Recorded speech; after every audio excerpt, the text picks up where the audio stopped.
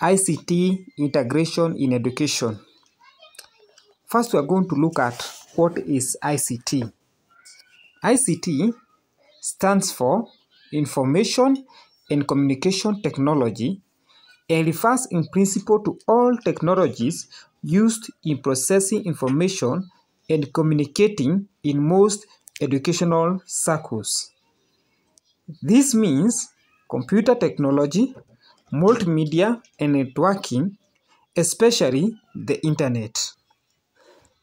ICT is considered an educational medium whenever it is used to support the teaching and learning process and not specifically its content. There are several advantages of using ICT integration in a classroom. These one include: 1. It increases learner motivation. This means that it keeps the learner active with interest for the whole lesson and thus tends to gain the learner's attention, which is ideal for instruction and learning. 2. Students will access and retrieve a lot of electronic information, and therefore this encourages collaborative learning as pupils can work in groups. 3.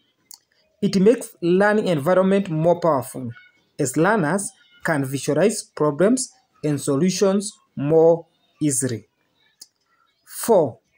It increases teacher productivity as a teacher can develop a drawing and notes with ease. The last but not least is that the teacher can vary his or her teaching approaches and provide real-life experiences. This means ICT is an integral part in the learning and teaching process. Thank you.